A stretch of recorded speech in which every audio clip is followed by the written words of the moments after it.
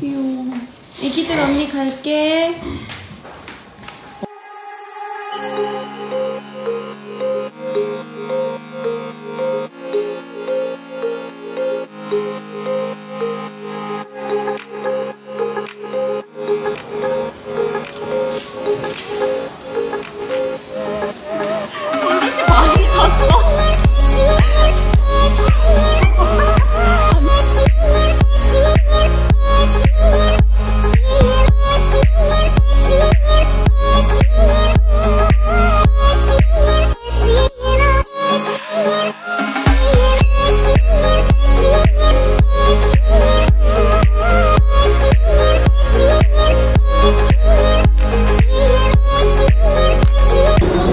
다 먹었어.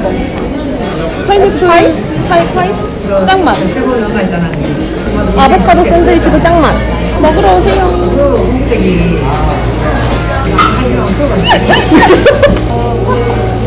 블러셔 캘리포니아. 캘리포니아야? 이 사람? 내가 샀다. 이거 17,000원? 그거 뭘만 하네. 그치? 이거 원래 45,000원이란 말이야. 이거 훌라 사야지. 응, 훌라 필수지. 예쁘다. 그치? 대박템. 언니 뭐야? 대박템. 도끼 아니야? 대박템. 그래서 도끼야.